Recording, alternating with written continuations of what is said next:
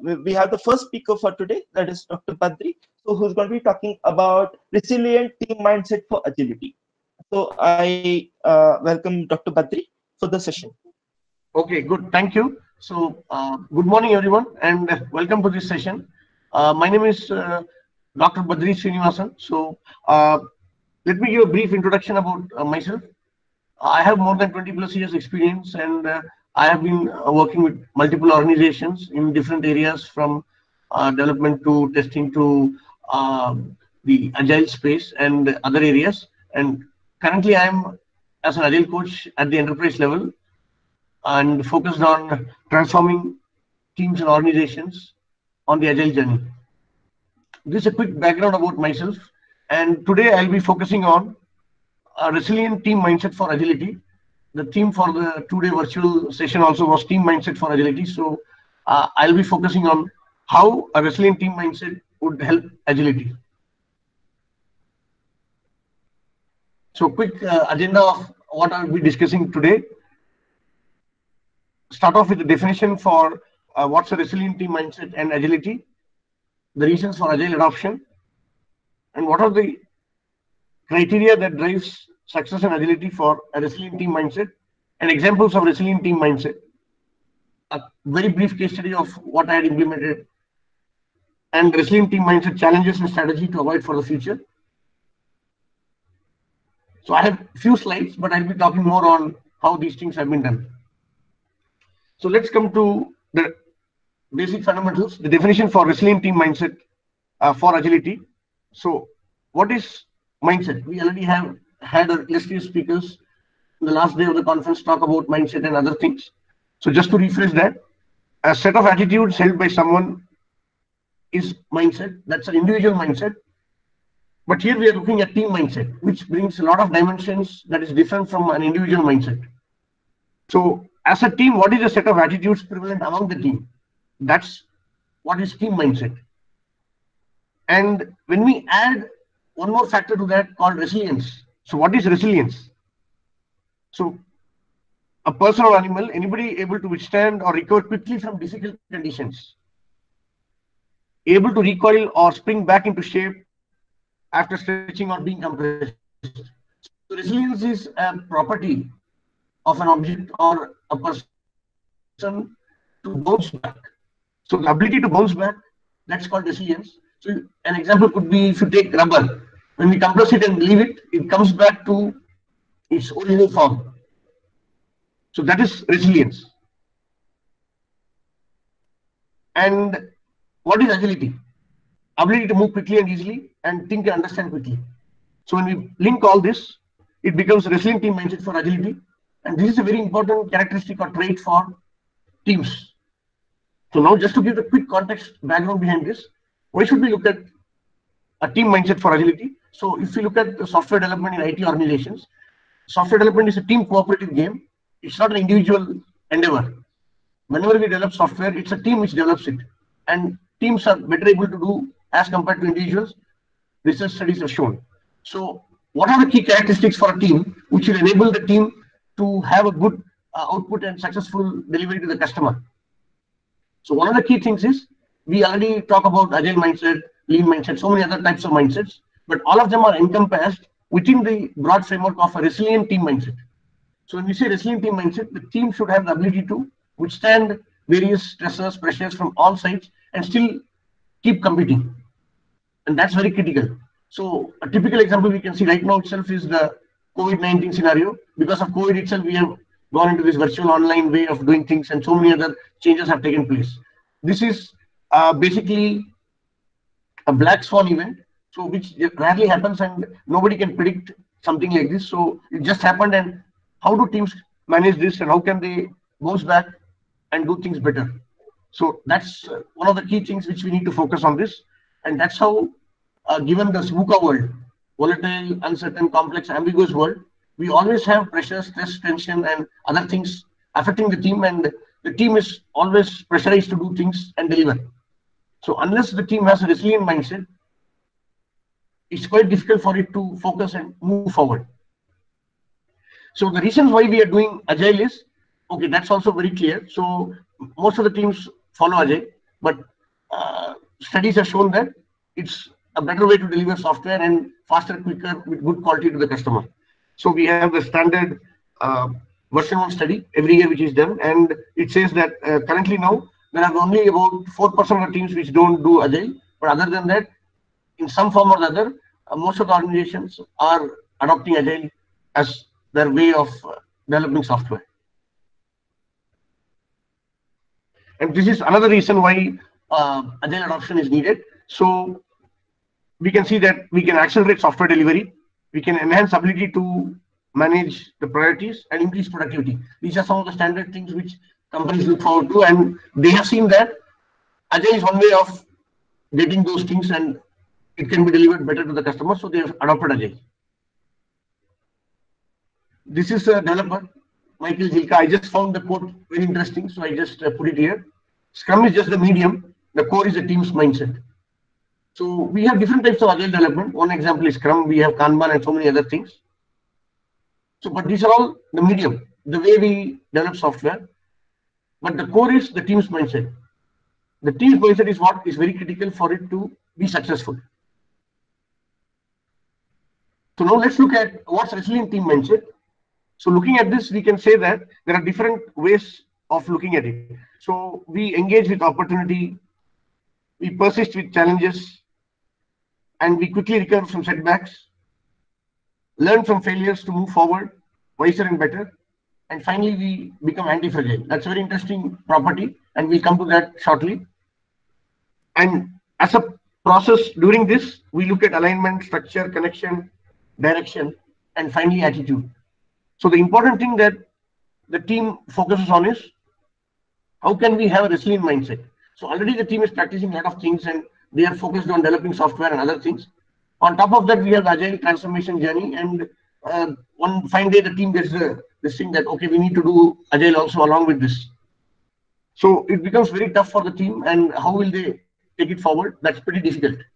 So having a resilient mindset ensures that they're able to engage with the opportunity and take it forward. So in this context, I'll bring two key things here. One is how did the team mindset come? So earlier when software was being developed, organizations were categorized into departments. We had the dev department, we had the testing department, we had different departments, and people from those departments work together and they deliver software. So always the dev will do and they'll hand over to test will do and they'll hand over to prod and things like that. But given the changes in the market environment and a lot of other things, organizations realized that this was delaying a lot of things due to handoffs and other things. So they decided to restructure the organization. And this was also necessitated because of a law called the Conway's Law. Conway's Law says organizations which develop and design software deliver software. Sorry to interrupt, Dr. Badri. You need to disable that particular below banner which says meet.google.com is sharing your screen. Stop sharing hide. Yeah. Hide. Just click on hide. Thank you. Yeah, thanks, Rohit. I didn't see that. Okay. So Conway's Law talks about organizations which design and deliver software. They deliver software which is a copy of their communication structure. So earlier when the software was delivered, it was delivered in different types of packages. So the dev, test, prod, like that, it would be delivered in a disjointed way and then joined together. So to change that, organizations restructured the organization completely and they came up with the concept of teams. Earlier, you could call it as groups or divisions, and then together they join to deliver software. Now, organizations have come up with the concept of teams. We have the concept of feature teams. We have component teams. We have ad hoc teams, different types of teams as compared to groups. And those teams deliver software. So earlier, it was the application mindset. So we deliver applications. The team proudly, the person proudly says. Now, teams deliver software. So people say, I belong to this team, and we deliver software. So the team delivers multiple applications. Earlier, we used to deliver applications. The focus was application oriented. Now we became team oriented, and that's how team mindset came. So based on the team mindset, how can we deliver software better? That was the next step. So the teams began to focus on, okay, we need to collaborate, we need to do this, and we'll deliver. So we had agile mindset, lean mindset, and different types of mindsets. Well, that was good enough. We could deliver, and we were doing it. But the question was, how do we improve it further? So after some time, team attrition happens, lots of people change, again things change. So we have team model, the Tuckman model, which says forming, storming, norming, performing, and adjourning. So teams grow, then they reach a stage, and then they come down. But the team members stay, the team stays, and team members change based on whatever reasons. So these are long-lived teams. So for long-lived teams to move forward, they need to have hope. They need to see that there is some things in the future, and we do better together as a team, we can deliver better. And that's where resiliency comes into picture. We are focused on the team having hope, the team having resiliency, that even if we have pressure, we have attrition, we have people changing, we have other stressors, we have issues due to the VUCA world, we have black swan events, whatever happens, team stays knitted together and they want to move forward. And that hope, that resiliency is what keeps the team successful and delivering better. So now what happens, as I talked about the rubber example earlier, if you look at rubber again, whenever we compress and release it, it comes back to its original shape. But if scientifically you want to see it, every time you do that, the original shape is displaced. There is a very small displacement, and the rubber has lost its elasticity, and it does not come back to its exact original shape. The shape keeps changing, and it keeps getting into the different new shape, which is getting compressed, by which it is getting compressed. So that is resilient. That's why we have the fifth property, very interesting property, become anti-fragile. We have a very interesting person, Nicholas Nassim Taleb, who talks about anti-fragility. He has written multiple books, and one of the books is anti-fragile. So this means that whenever stressors are put on the team definitely bends. But like the rubber, it becomes stronger. This is a slight difference here. The stressors have impacted the team such that after the stressors are removed and the team gets back to a normal position, it's even more stronger than what it was before earlier. So anti-fragility is harnessing the stress to become stronger still. So we were discussing about teams anti-fragility. So this is a difficult area, but anti-fragility means teams becoming stronger and how they can do better. So a typical example here is, how do we do training, upskilling for the team members, and team members developing new skills and becoming stronger when the technology changes, and they are next time a newer version or new type of technology, they're able to take it on in a better way. So those are examples of resilient team mindset, and that's how teams become anti-fragile. So this should be a focus for the future as we move towards a new VUCA world where change is a constant and we keep doing things in a different way. So here I wanted to just give a quick brief case study example. So I was involved with coaching a team in the real estate domain. So the team was about 8 to 10 people, and we had multiple people there. They were all doing waterfall, and the organization decided to move to Agile, and they shifted and decided one fine day, okay, we all need to look at becoming Agile. So how do we move forward? How do we take it up? So the team got formed, and they had an Agile master, Scrum master, and they had a manager and the leader, the department leader who was there. So during that coaching, what I had done was, we had identified some engagement points, how we will engage the team to move forward to Agile, and also focus on anchor points. Anchor points are people who are highly ahead of the curve. So they are like innovation, focus on innovation, creativity, and design, and they are highly optimistic, positive, they have growth mindset, all these type of things, what we already see there. So those type of people are identified as anchor points. In this case, the anchor point for the team was the Agile master, the leader, and most of the time it has to be top down. Bottom up is also fine, but a top down transformation is more effective and highly focused. So the leader was convinced about Agile, and the Agile master from another team was put into this team, and he had already gone through the Agile journey. All the other members were waterfall, and they had no idea about Agile. So the focus was on the team mindset, and how can we modify the team mindset so that they can do better. So we started with trainings and other things, and slowly the team began to change. But initially they didn't believe it, and they thought, we are very good in waterfall, why should we move to Agile? And they were apprehensive, fear, all sorts of things were there. But the anchor points, the pillars, where the agile master and the leader, they convinced and they were able to take it forward. It took a journey of more than 1 year, and over a period of time, they got transformed. And in the middle, the manager was there. He had full faith in the agile master. So you need these some important things: trust and an environment. So what I have put here on the slide. So team members willing to stand up to lead and drive initiatives, and those who take consistent action. And we need to have an environment of psychological safety, so all these things can be tried out. So the manager provided that. Agile master, along with the coach, which was myself, I was a facilitator, and the agile master, having some knowledge of agile earlier because he had done, together the mindset was changed, and slowly the team became more and more resilient. Over a period of time, the team's resiliency increased, and at some point in time, team was on its own and they could manage it.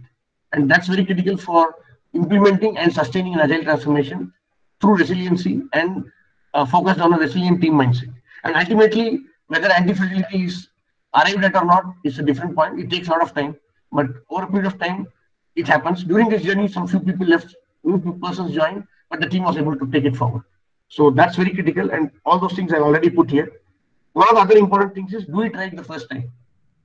Generally, freshers and other people who join the team, and some people who have been working for long, they don't focus on do it right the first time. This is very critical. The more you do it right the first time, lesser are your chances for defects, and you are able to cut the defect at the first step itself. So down the line, the defects are reduced to a great extent. And this calls for a high level of discipline and focus so that you can do better. So these type of mindsets need to be cultivated among the team members, apart from the lean agile mindset, which already would be part of the basic transformation. So when we focus on resiliency, we offer hope to the team members that yes, the pillars are there, we will help out. And when you lose hope, we can always help because we have seen the horizon. We have been there, done that. So we want to handhold you to take you to the next level, to cross the bridge to agile. And at many points in time, every day you experience failures, you experience loss of hope. And that's where we pitch in and try to help them as a coach, as a agile master, or as a leader, or as a manager.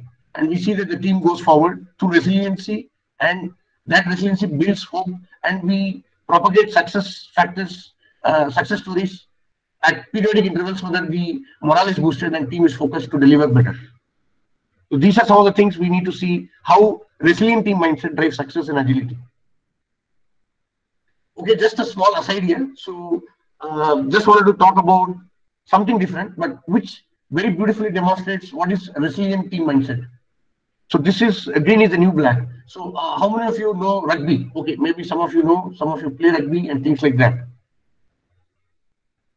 So the blacks, the All Blacks were the New Zealand people, the Kiwis. They were very good in rugby and they have won the World Cup, the Ellis World Cup, 3 times. And now another team, which is the South Africans, which are the Greens, they won the World Cup 2019. And they have already won the World Cup 2 times earlier, so totally they have also won 3 times. So now they are equal. Otherwise, it was considered that New Zealand, the Blacks, were the best team in the World Cup. Now, after South Africa won the World Cup, they have the uniform green. So they have become famous, and now green is the new black. So Greens are also now considered the best teams in the world. So if you see here, that photos show about that. So the first one is, they're all very famous, iconic personalities. So Nelson Mandela, 1994, appreciating and congratulating for that World Cup win. The person was François Pina. There was a very famous film called Invictus, if anybody would have seen that. So Invictus is Latin for undefeated, unconquerable. So that team won, and this became a very famous film, and it was nominated for the Academy Awards also. The next one is at the far, I'm talking from the bottom, anti-clockwise. The next one is 2005, 2004, 2005. So we had John Smith, again South Africa won, and the top picture, which is the latest one, 2019, South Africa won the Ellis World Cup again, and it was a very beautiful thing. South Africa, if you know, was torn by racial apartheid, and at the time Nelson Mandela was released from Robben Island, and from 1994 and later onwards, the apartheid was reduced to a great extent, but still is there in pockets. And 2019, the captain of the South African team was a black who struggled to survive and manage a lot of things, and ultimately was holding the cup, which is a really great achievement from the mindset and resiliency perspective. He never lost hope, and when he was there, he practiced for so many years, and he thought one day I'll be holding the World Cup, and he did that in 2019. And his name is Siya Kolisi, and next to him is Cyril Ramaphosa. He is the current Prime Minister of South Africa. So that's how a great rags to riches dream fairy tale happened, purely based on resilient mindset and not giving up hope, because a black managing a set of whites in Africa, South Africa especially, is very difficult. And they have to change their mindset to accept the black as their leader and take him as a captain and do it. So much of demographics and other things happened before this thing happened. Otherwise, there could have been misunderstanding. They would have not listened to him, and they would have missed the passes. They would have never won the match. So at that high level, they did it shows the complete change in mindset and how the team worked. Obviously, with the help of the coach, who was a facilitator and helped them. Something similar happened in the case study and also in current organizations. We need to see how we can have the resilient mindset to change the team and have the team mindset to bring it to that level with the help of the coach and the other members who form part of the systemic environment, set up the systems for the team to survive. Unfortunately, given today's pressure and so many other things and the cost and other things, we are only focused on the short term and we don't look for the long term, and we somehow try to see we have achieved it, and we try to paper it over and prop it with a lot of messages saying we have done agile this and things like that. But ultimately, after that, after the euphoria and having said we have achieved it, the team goes back to its old ways of working, or it says agile is difficult, it doesn't work, and so many other things. In order for all those challenges not to be there, we need to focus on this. So at this point, I just take a quick break. I'll show you a small clipping from that movie Invictus, which will tell you the depth of performance that the two key people have done in that. That is mostly Morgan Freeman as Nelson Mandela and Matt Damon as Francois Pienaar. Just a moment.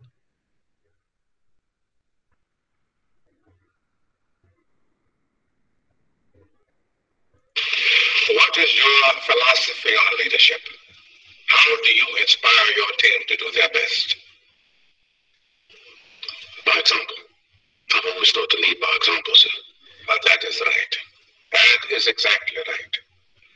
But how to get them to be better than they think they can be? That is very difficult, I find. Inspiration, perhaps. How do we inspire ourselves to greatness when nothing less will do? How do we inspire everyone around us? I sometimes think it is by using the work of others. On Robben Island, when things got very bad, I found inspiration in a poem, a Victorian poem. Just words, but they helped me to stand when all I wanted to do was to lie down. But you didn't come all this way to hear an old man talk about things that make no sense. No, please, Mr. President. It makes complete sense to me. On the day of a big match, say a test, in the bus on the way to the stadium, nobody talks. Ah, yes.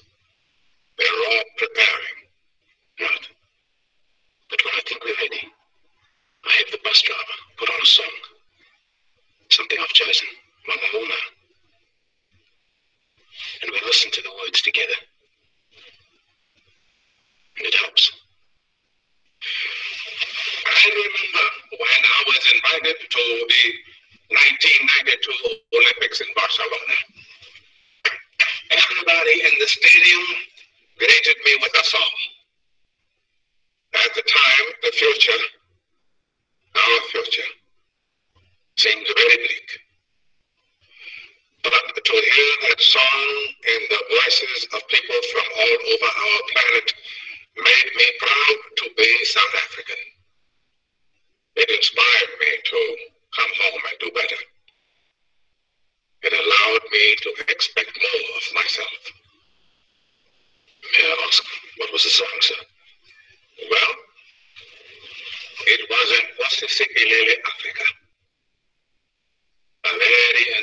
right song. We need inspiration transfer because in order to build our nation, we must all exceed our own expectations. You can see here how the parallel is there with the organization. In order to build the organization, we need to exceed all the expectations. We need to have a resilient team mindset. We need to have hope. We need to have inspiration. And that is provided by various members in a systemic environment, the leader, the manager, and many times. Dr. Badri? So those are the things we need to focus on in order to have a resilient mindset. And based on that, this is the last slide. So we look at the team mindset challenges and strategy to avoid for the future.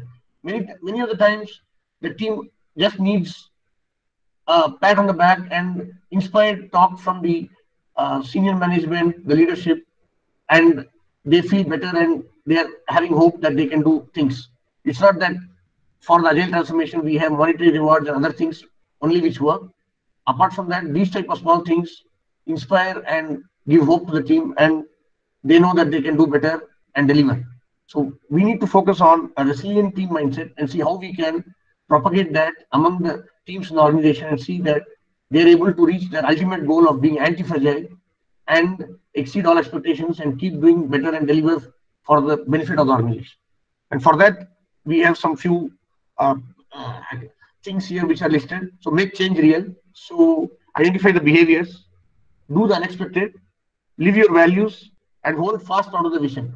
When things are going tough, the people who have done it earlier, they provide the inspiration to the team and hope. So that teams bounce back based on resilience rather than just live on some ideals and keep trying to do something. So this is how we show the path to the teams to have a resilient team mindset through examples and take it forward despite all the challenges and see that we can do our best. So with this, I come to the end of my talk. So if there are any questions, please. Thank you, Dr. Badri. It was a great session on resilient team mindset. So we have one question which has come from Anbu Joseph. He is asking, what is the definition of doing it right the first time itself? What if team fails?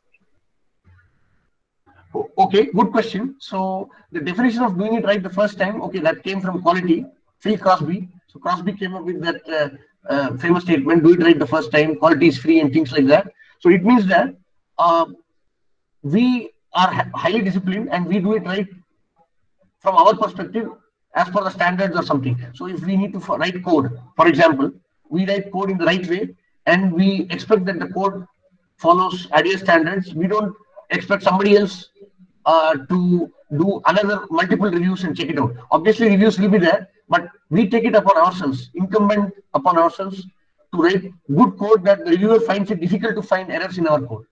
So that is doing it right the first time to the best extent of our knowledge. Something which we don't know, we can't do it right. And that's what we come up in the review and we learn. And from the mistakes, we don't make the same mistake twice. If we keep following this back and forth, these two steps, we'll at a very high level, 90-95% will continue to do it right the first time. Yeah, it's possible that each member does it right the first time, but still the team may not do it right, but that's a very rare state. And we also have the Agile Master and a lot of other people with experience, and a team is made up of multiple people with differing levels of experience. So they'll always be there to help out. And in the backup, we also have the manager and the leaders supporting the team. So plus we have the buffer and we have the time horizon and all that. So we should have that psychological safety, the ability to fail and come up again and manage it accordingly within that deadline.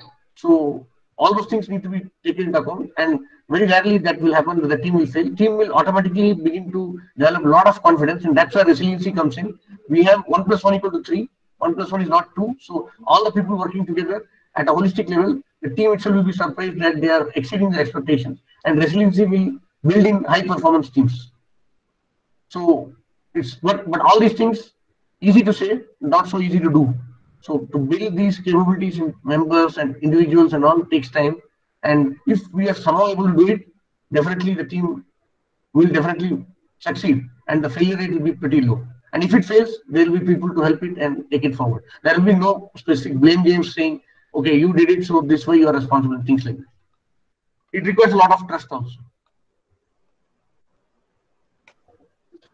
Okay, thank you, Dr. Badri. I think we are running out of time, and the rest of the questions will be moved to offline. Yeah, thank you. Yeah, thank you, Rohit. Thank Thanks. you. It was a great session, Dr. Badri, and I hope participants have got a great insights on it.